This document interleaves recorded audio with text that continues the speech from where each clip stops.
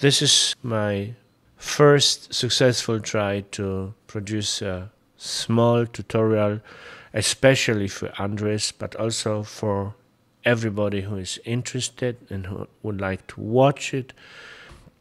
So in this first video, I just would like to show you how to influence your audio sample.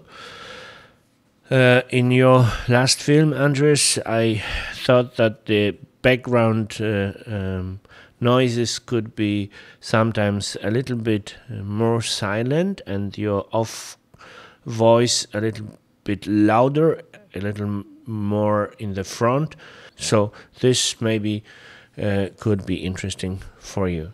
So this is our timeline. This is those are our video samples, and those are our audio samples. And when I highlight an audio sample, then the program will immediately refer to it. And in this dialog field, the German name for it is Effekteinstellung. Translated, it would be kind of effect properties. And you can see the volume regulator. And you can see this small watch. If you switch it off, then everything you do here, every volume worth you decide on here, will be referred to the whole sample.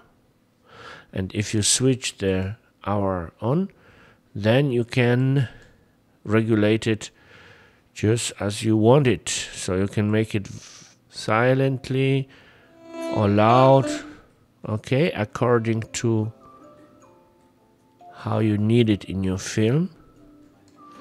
And as soon as I stop it, you can see here all those anchors. This is how the program has written all my movements, and every time you play it again, the program will repeat all your commands, all your movements. And in this way you can balance very nicely different audio samples.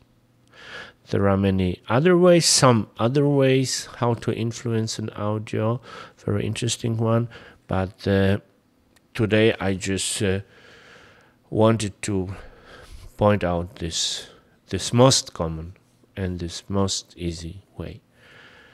Okay, Anders and all others, thank you very much. This was my first video, and see you in the forum. Ask me whatever you want to know, and now I am able to make such a nice small tutorial video. Finally, thank you and see you.